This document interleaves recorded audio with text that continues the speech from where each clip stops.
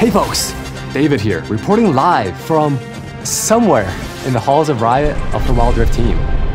This update will introduce 3 new champions to the Rift, and we're bringing the Thunder. Literally. We're adding a frigid new foe to the Rift and continue our work updating each role so that they all feel satisfying to play. This patch will be focused on the Marksman, and there's a bunch more in store, so let's check it out together. Welcome to patch 4.2 Playhem. I'm gonna hand off to my co-reporter in the field today, Maddy, for more on the potential storm that is brewing against our champions. Maddy? Thanks, David. Hi, everyone. Maddy here from the Champions team. As David mentioned, there's a storm brewing, and tensions are high between 2 of the champions we're bringing to the Rift this patch. Things could get hairy at any moment here, but let's get straight into the updates. We know you've been itching for us to bring some more tanks to the Baron lane, so this patch, we're bringing over one of our most requested champions. Ornn, the fire below the mountain, is a beefy tank who's ready to forge his own path. This demigod has a few tools at his disposal to help him ram his way into the fight. His first ability, Volcanic Rupture, creates a fissure on the rift, slowing enemies' hit and spawning a magma pillar after a brief delay. Combo this with his third ability, Searing Charge, and headbutt foes into the terrain to knock them up. They'll never know what hit them. Move mountains and start teamfights by summoning a massive elemental that will slow and brittle anyone caught in its path. Recast this ability to charge into the elemental, which redirects it to knock up opponents in a line. Since Ornn likes to do things his way, his passive allows him to stay on the map and forge any items without going back to base. And once he reaches a certain level, forging items near an ally will grant them a charge that allows them to purchase an item anywhere on the map too. But don't worry, we're not putting the shopkeepers out of business. They'll still get their gold. We couldn't bring over the Ram God without his brother, right?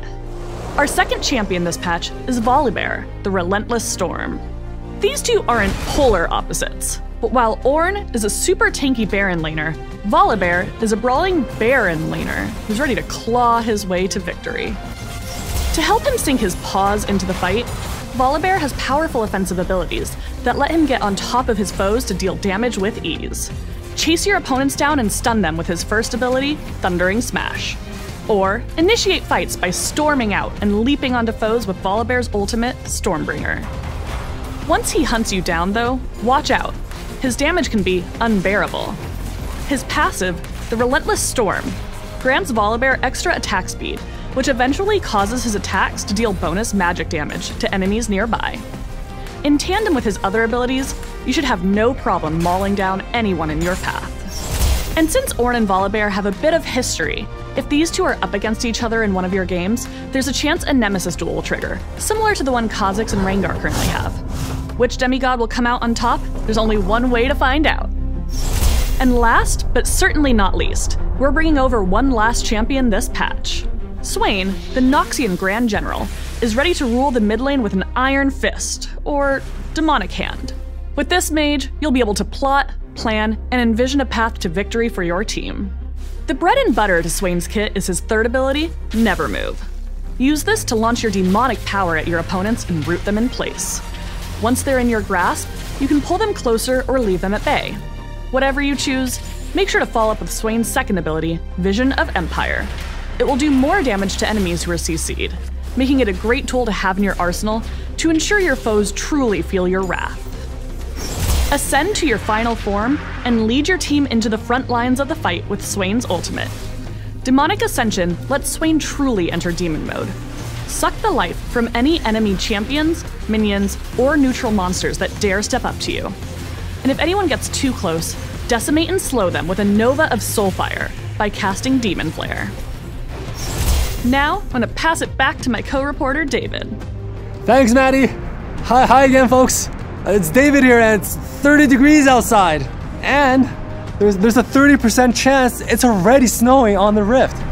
That's right, folks. We are bringing a brand new dragon to Wild Rift in patch 4.2, the Ice Dragon.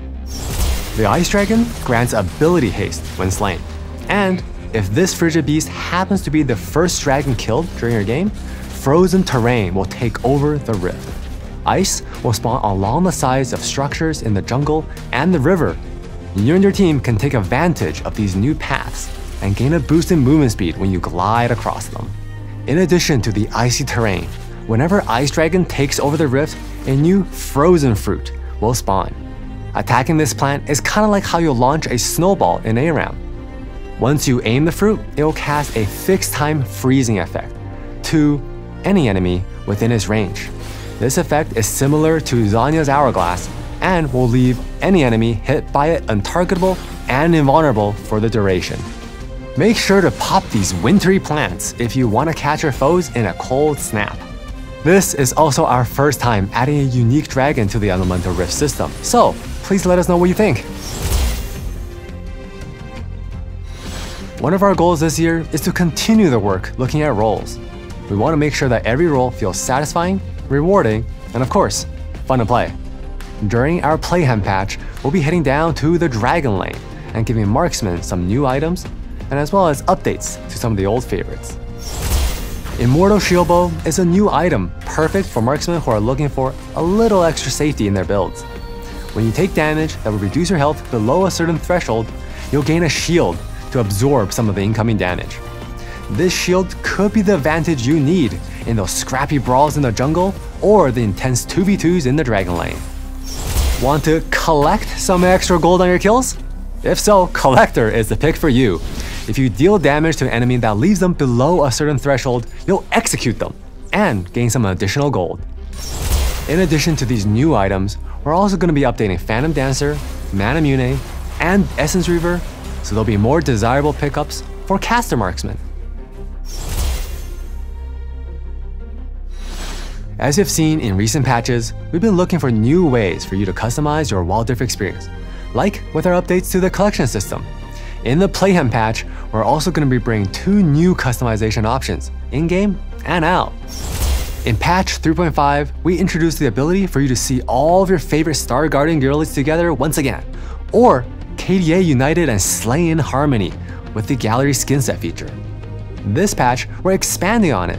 If you have a complete set of skins, you'll be able to unlock a special reward. Lastly, we'll be adding the ability to customize your buttons in-game. If our standard colors don't match your current aesthetic, no worries. We got you covered with some brand new options. To equip one of these new customizations, head to the Collections tab to preview and select your new UI. Keep an eye out for more details on how to obtain these new customizations soon. Ever wanted to look back and see how long it took you to hit Diamond this season compared to the last? Or how many games of your main have you played this season? Are they still your highest win rate champions, or has somebody else taken their spot? Well, starting this patch, you'll finally be able to, with the introduction of Season Stats. This new system will let you track basic stats throughout each of your ranked seasons. It will also track champion stats and highlight stats, like how many pentakills you got during a ranked season, or in my case, how few of them.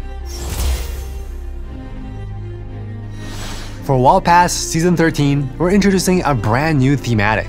Now, I previously guessed this skin was gonna be Caitlyn. That's Caitlyn. My money's on Caitlyn there. Let's see if I was right. Okay, so I was way off, but that was a hard guess to make. Fu Spirit's Ari will be your reward for completing this Wild Pass, and we think she's so delightful. If you want to try a brand new flavor, you can grab her Ascended version from the Wild Pass Emporium.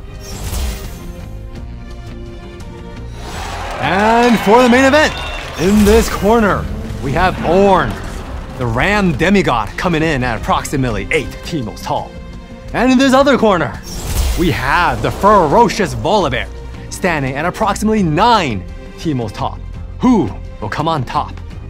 We're not sure. And with these 2 Freljordian Titans coming to the Rift, we knew we had to make the main event of this patch a fan favorite. We're bringing back the leaderboard event. We heard how much you enjoy the Rise from the Deep event, so it's making its return with a few adjustments. Play games, complete missions, and try to climb to the top of a leaderboard in your region. We heard your feedback, and so this time around, you'll be able to collect the rewards from tiers below you. This way, you won't have to miss out on your favorite reward if you already reached the top. Now, it's time for my personal favorite part of these videos, the classic Wild Rift skin montage. Whether you want to squat up to take down enemies or make waves on the Rift, this patch, we have something for everyone.